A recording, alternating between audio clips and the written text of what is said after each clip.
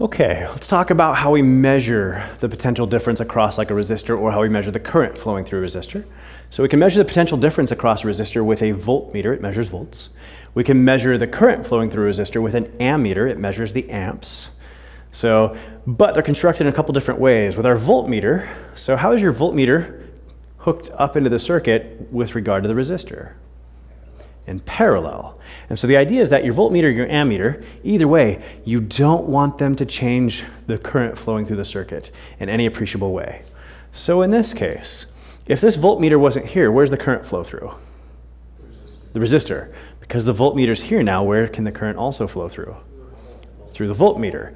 If I want to make sure that pretty much the current's only going through the resistor, well, the voltmeter itself has its own resistance associated with it. What do I want to be true about it then? I want a very high resistance, like really high.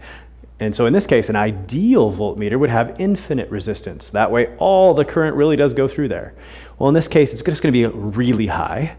That way, only a small current goes through here. And so if you look, though,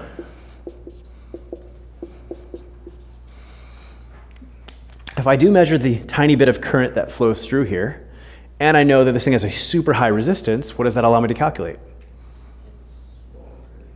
Yeah, the drop in potential as well, though.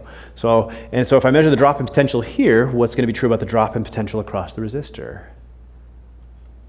It's exactly the same because they're in parallel. So for an ideal voltmeter, you want an infinite resistance.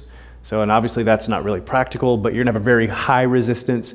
That way you only draw a small current. Most of the current still goes through your resistor. And that way it just doesn't really influence the circuit in a huge way. Because the more you influence the circuit, then the less accurate you're going to be in measuring it.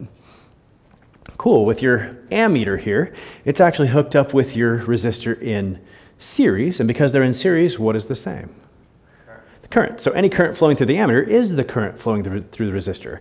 But again, I don't want to change the overall current flowing through my circuit here in any appreciable way, so what do I want to be true about the resistance of my ammeter? I want it to be really small, and in fact, an ideal ammeter would have a resistance of 0, and that way it doesn't affect the circuit at all. Well, again, the truth is it's really going to have some sort of small resistance. But I'll measure the current flowing through here and know that it's the same through my resistor. Cool. There's your ideal voltmeter, your ideal ammeter, and just know those are the ideals, and the reality is as close to those as we can get.